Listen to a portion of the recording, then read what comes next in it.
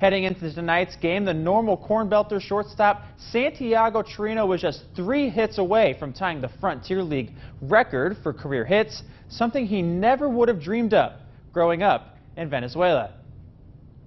I started playing baseball when I was 4 years old.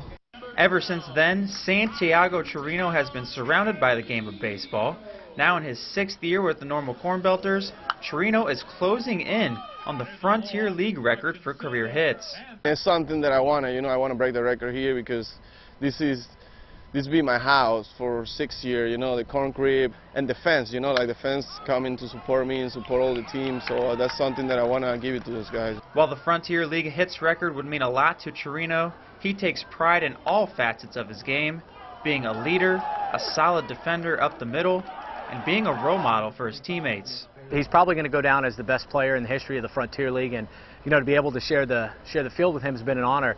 Everyone's talking about this hit record, but his goal is to win a championship. He wants to play the game hard every single day, and he does. Due to age restrictions, this is the last season Chirino can play in the Frontier League. He hopes to hold the league record for career hits and go out as a champion in his final year. I'm trying to win the championship, I can feel like when I have my kids or something, hey, I do this, and it's cool. It's cool being in this position, and I love what I do. Cornbelters lose tonight 2-1, but Chirino gets 2 hits. He's now 1 away from tying the record.